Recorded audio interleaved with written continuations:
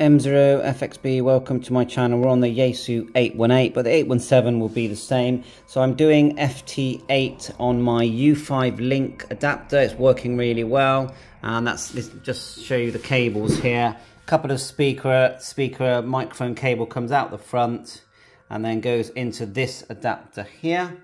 Okay, and then we've got the cat and data cable going in the back of the Yaesu. Just cat to cat, data to data, obviously an antenna, and then the USB at the front going to the PC, and it just works. But I thought I'd show you the actual settings that I needed on the radio. So the first thing is obviously get it to band 40, or 7 megs, go to 7 megs. Now the WSJT-X is controlling the rig now because the cat's connected, so you can do that anyway. It will select it for you. The other thing is, we're up and down on the modes, just go to digi mode, then hold down the F button and turn to, the first one is number 14 with this knob here, look, and change your cat rate to 38400, and that should be on your WSJT-X software as well. I'll show you after. Then go to 27. Oh, actually 26, and select Digimode as user U. Then 27, Digishift is 0. If you want to select the power, all you do is come out completely, push the F button briefly, turn this knob, look, on the left here, and you've got keep going until you get to power, and then the middle one will lets you select the meter. We'll select it ALC at the moment, SWR or mod. Back to ALC because you don't want your ALC to be too high. And that's it. That's completely worked for me. I'm going to show you just my screen here for FT8 before I have done a separate video, but I might as well show you the settings.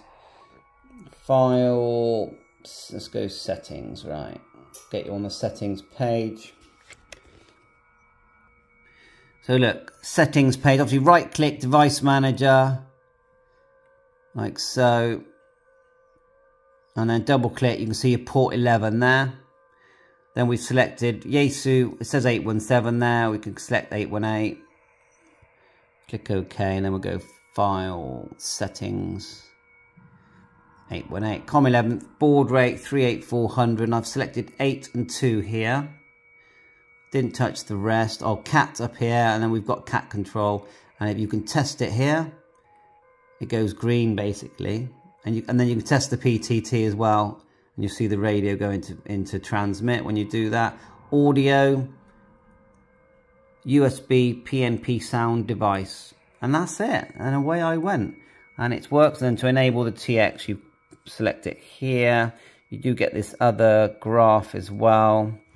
Let's find that here, and I just right click, select a space for RXTX. Yeah, right click RX, click it, and then that's all I do. And then just go into enable TX, and if I want to talk to someone or communicate, I double click one of the green call signs is what I do. Double click, and it just starts the TX. It's TX'd in now. That's my little, these, when they go on and off, these little things, they do bleep at you 3 times with a red light. It's a bit worrying at the time, but that's fine, that's completely normal. And then enable TX and it will scroll down. So that's it. Good luck with your FT8. And I actually do this U5 link. It just works. Bye for now, 7.3. And it's just connect the cables, put the settings in, and obviously it'd be nice to have cables for this one that would fit my icon. It's identical looking unit. This one says Yaesu. I just don't know if it is it just a matter of having different cables so I can use it on my icon. 7.3, bye for now, all the best.